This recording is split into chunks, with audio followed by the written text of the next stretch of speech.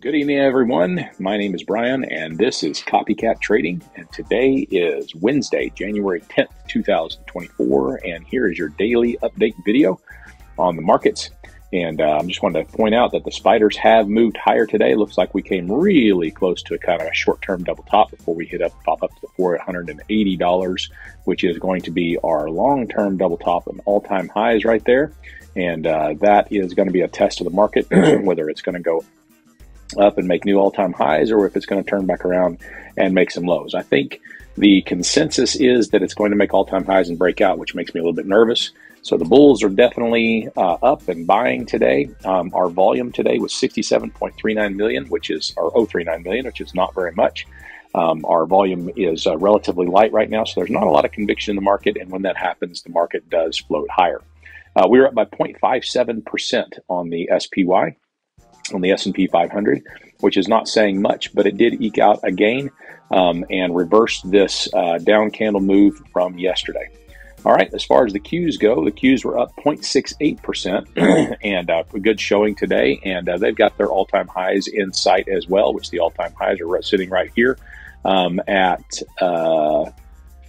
412.92, so almost 413, and they had fairly low volume, just the same as the spiders today. They just had a gentle float.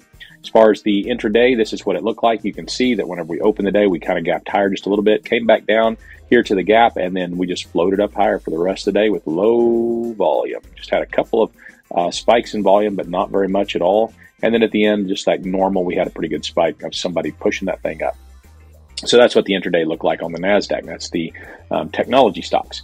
As far as the Russell goes, the Russell had a fairly flat day. It's the most underperformer, and it is still forming a beautiful bear flag right here. And we'll see what happens, but it may need some more backing and filling before either can go higher or come back down lower. And so it is actually below this pivot top right here, which is not good for the IWM, for the Russell. So we may see some further downside on the Russell. If it does come down, I would expect it to come down to either this level or this pivot point right here.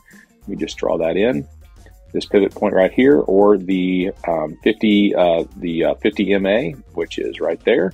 And so I'd expect it to come down maybe to these pivots or this pivot before it started following again whatever the spiders and Qs did.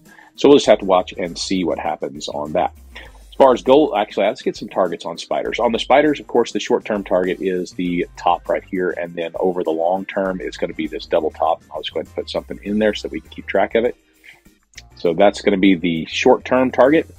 And then that's going to be a pretty big test. If we get above that and we retrace back to it, that might be a buying opportunity for just a short term. I would not trust it too much. As you can see, according to the RSI, we are still significantly oversold on or we're almost in the oversold territory. We're oversold here before we had the pullback, but we're pretty oversold in the daily period. But in the weekly, on the weekly side, we are significantly oversold. So we're still due for some backing and filling. So I would venture to say we might come up here and touch that line and then may have another pullback, and we'll just have to wait and see. And we'll see whether that is a more long-term thing or a short-term thing. Q is about the same thing. Its short-term target is this high, which is its all-time highs, and it may continue going up until the spiders decide to do something. The NASDAQ is kind of tied to the spiders in certain regards, except for the Magnificent Seven, which the Magnificent Seven have been teaching us that they are holding up the entire market, and that would be involving these down here, which we'll get to in a minute. As far as gold goes, gold hadn't done much. It's still relatively flat, just barely eked out a loss today of 0.3%, not very much movement, and all the stuff that I showed you yesterday in yesterday's video as far as the inverse head and shoulders is still intact. Silver actually came down a little bit lower past that neckline today. Keep in mind that I did say on silver that if we do come back and close above this neckline, we could be going to make a bigger move for this inverse head and shoulders, which could send us up considerably higher on silver. If we do break down and we come down here to around the $20 or even the 1958 level, I will be accumulating silver right there because I think that would probably be a pretty big buying opportunity. So silver is continuing on. We have officially broken this head and shoulders pattern, and our target is way down here, which I showed you yesterday in yesterday's video. Natural gas. Natural gas had a very interesting day, and I told you yesterday in the update video that we could probably come up and we would probably stall at this level. Of course, I thought it was going to stall at this level too, and it went right through it. But it went to this level and then actually pulled back today. And over yesterday, it pulled back again, but it pulled back yesterday, came right to our other support line. I am going to wait for it to come back into here and kind of have a little bit more of a retrace before I trust it, because it's not healthy for a stock or a commodity to go make such a vertical move without having some pullback and backing and filling. So I'll wait till it comes back into this area, maybe this upsloping trend line, maybe down in here. I may add a little bit here and then add a little bit more if it comes back here, before I jump on board and look for a higher move. Ultimately speaking, like I told you yesterday in yesterday's video, I expect this to move quite a bit higher. I think we're at a significant bottom and maybe even a multi-year bottom.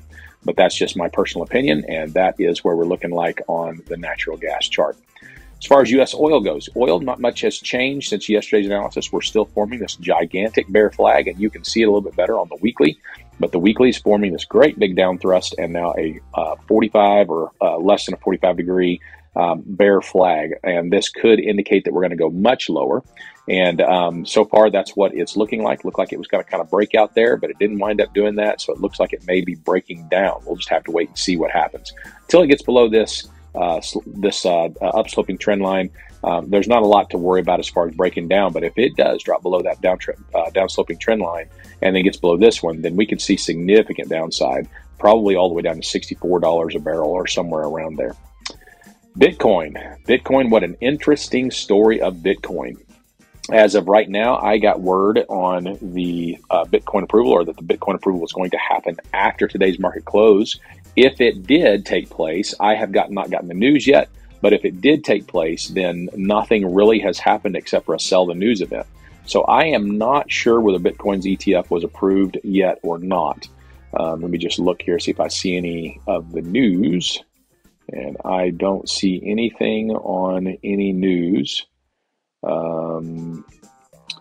Actually, Gary Gensler, chair of the SEC, while we approved the listing and trading of certain spot Bitcoin ETPs shares today, we did not approve or endorse Bitcoin. Okay, so they are approved, which is kind of strange because Bitcoin is not really moving hardly at all, which is pretty amazing. And so last night in the after hours, we actually got word, and let's see if I can bring up a 10-minute, maybe you can see this a little bit better. But last night in the afternoon hours, we got a false tweet that said that Bitcoin ETFs were approved, and you could see the price spiked up, and then it came right back in and sold way down. And of course, they claimed, the SEC claimed that their Twitter account had been hacked. Now, what the truth is, I do not know. But they claimed that their Twitter account, or their X account, I guess it is as it is, had been hacked, and that somebody put that out unauthorized. But it sure was strange. It had good lawyer lingo in it about how that it had been approved, and then the price just collapsed because they put another tweet immediately out saying this was not approved and we'd been hacked, and et cetera, et cetera. So anyway, it came back in. It's hit this support, and now, as you can see, nothing is happening. There's not any volume. See the volume candles over here. Whenever that happened yesterday, there was pretty big volume, but after the ETFs have officially been approved, nothing is happening. Maybe they're waiting to see whether or not the SEC is actually hacked. Anyway, that's what happened in Bitcoin today, and it is just sitting there and just hanging out. It's really not doing anything. It's almost like a non-event so far. So maybe it'll get bigger a little bit later on. I don't know.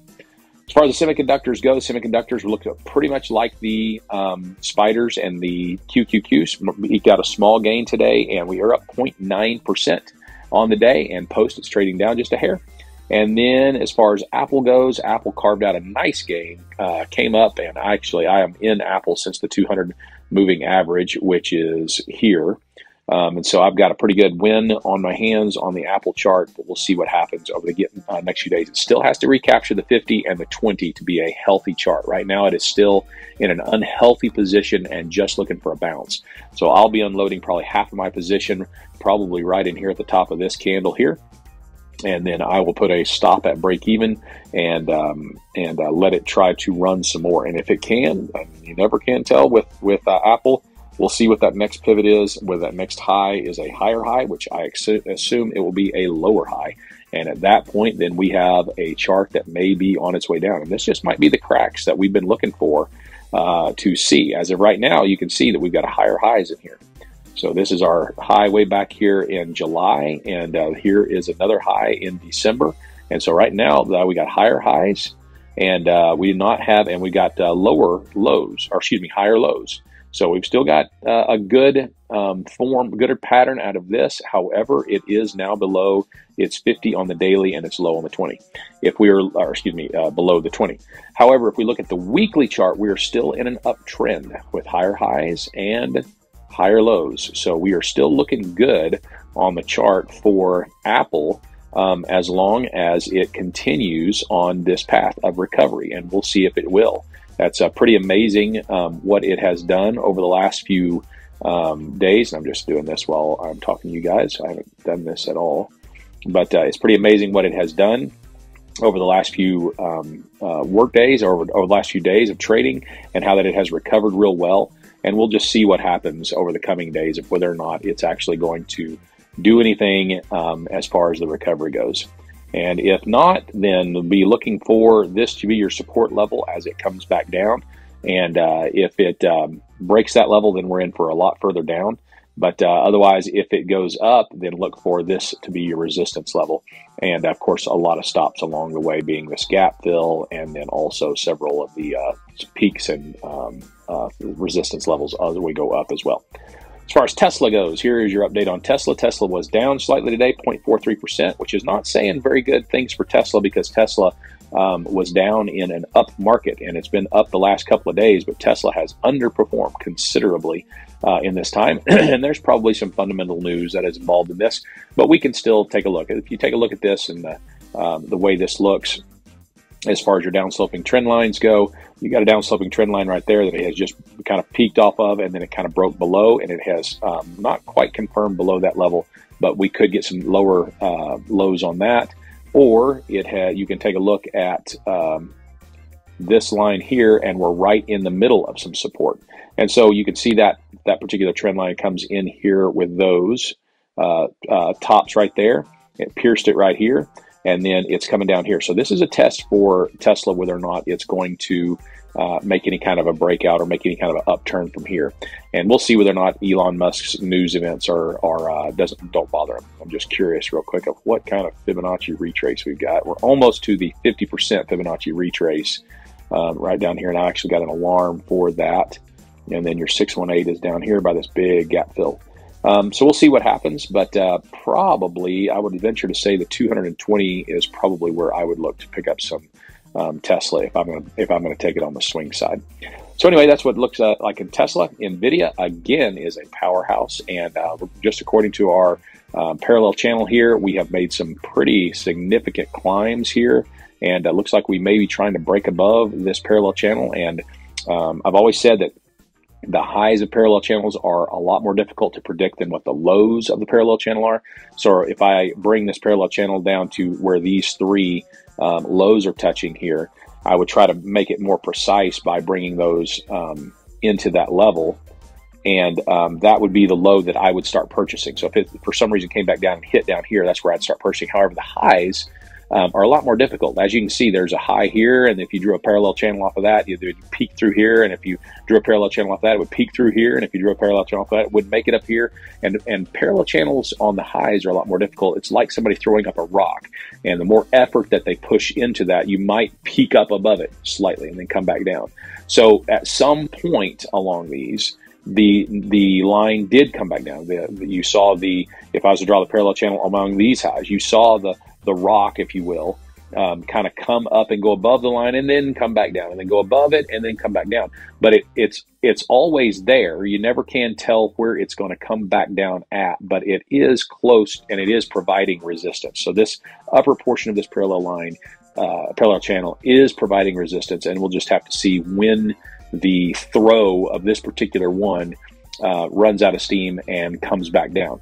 Now, does that mean it's going to come back inside the channel? Not necessarily. It could come back, retrace the channel, and then springboard up even further. There was quite a bit of consolidation here that occurred, and so this consolidation may have caused us to have a leap as far as this goes. So this may be one level to look at. We may have a level that is going to mirror this level. So if we if we take that charts are going to repeat themselves, then from the bottom to the top here, we could be looking at a run all the way up to 586. So it could be making quite a move up based upon what its mirror of the chart might be.